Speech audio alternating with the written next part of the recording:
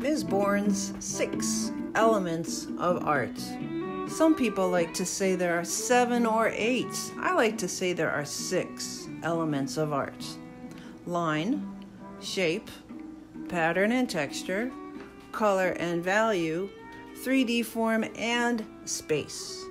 The elements of art are like the ingredients a baker uses to make a cake.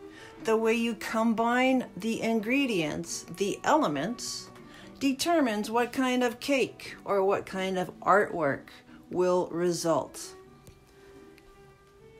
These two artists both use line, shape, pattern, and color. The shapes on the left are geometric. The shapes on the right are organic, freeform. Same elements, very different results. The first element of art is line. Lines can be horizontal, vertical, diagonal, zigzag, curly, dotted, curved, so many different kinds of lines. The second element is shape. Lines turn into shapes. The two main categories of shape are geometric and organic freeform shapes. The third element of art is pattern. Lines turn into shapes. Repeated shapes turn into patterns. Patterns are what you can see. Textures are what you can feel. The fourth element is color. Value doesn't have anything to do with the cost.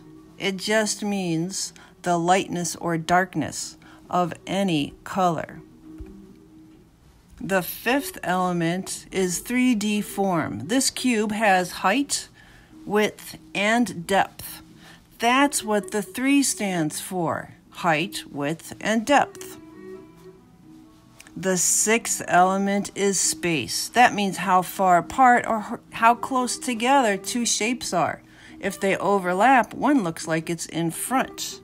Space also means creating the illusion of space in a drawing or a painting. The 6 elements of art are line, shape, pattern, texture, color and value, 3-dimensional form, and space. Say it with me, dear class.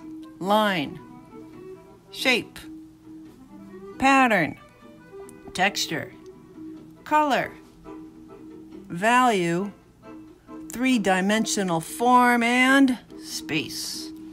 This has been the 6 elements of art with Miss Bourne.